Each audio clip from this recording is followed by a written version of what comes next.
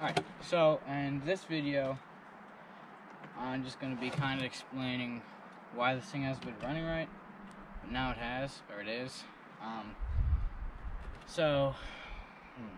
First I made a video of it. I was riding it, and I went up there, and it was running fine.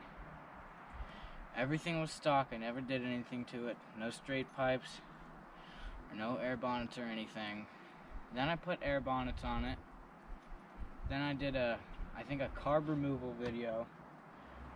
And then I did a carb removal, and then putting the carburetors on, then fuel pump. Then I think I did I replaced the boot for the carburetor, but yeah, I think that's it.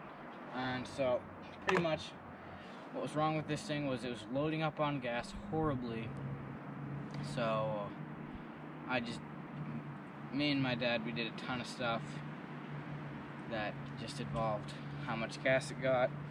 We replaced the fuel pump, diaphragm, both of them, the two little plastic pieces, which, yeah, we replaced everything in the fuel pump. We changed the carburetors, we cleaned the carburetors 1,000 times, not really obviously, but, and then I changed the boot on the magneto side, or the cylinder towards the recoil, and it didn't do anything.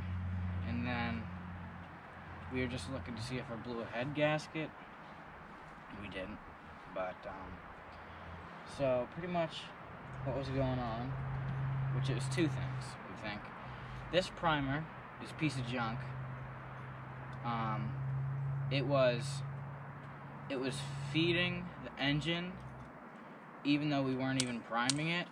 So like you could just see gas suck up from the gas tank, then go into the carburetors.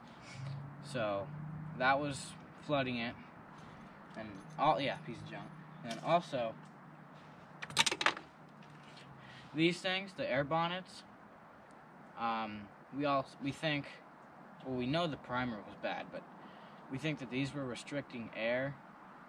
So when you restrict air from a carburetor, it acts like a choke. Like if you've ever like put your hand over the end of a carburetor, it's like choking it pretty much. So we thought that's what these things were doing. Obviously not as much as like if you put your hand on it, but you know, just restricting airflow so it would add more gas. So these things are pretty much junk. And now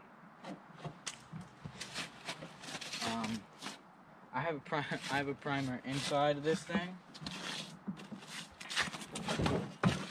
right here. Actually, right now I'll just wait a second. Nah, never mind. But yeah, it'll start as that.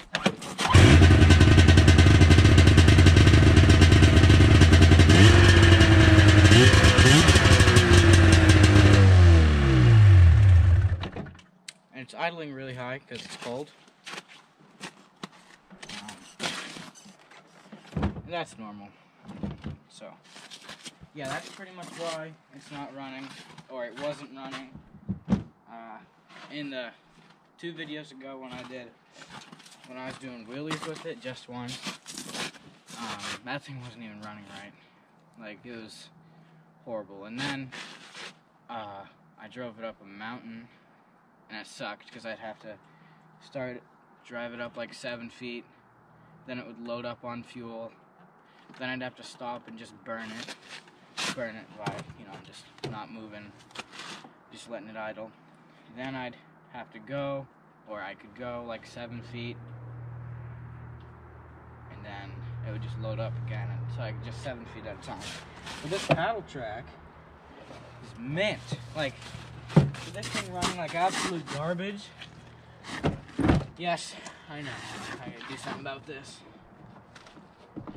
This paddle track, it's 1.5 inches. It's awesome. Yeah, so that's pretty much it. I'll probably do some riding on this, and then I'll probably be on the end of this video. But that is why this thing hasn't been running, and I haven't been doing any videos for it.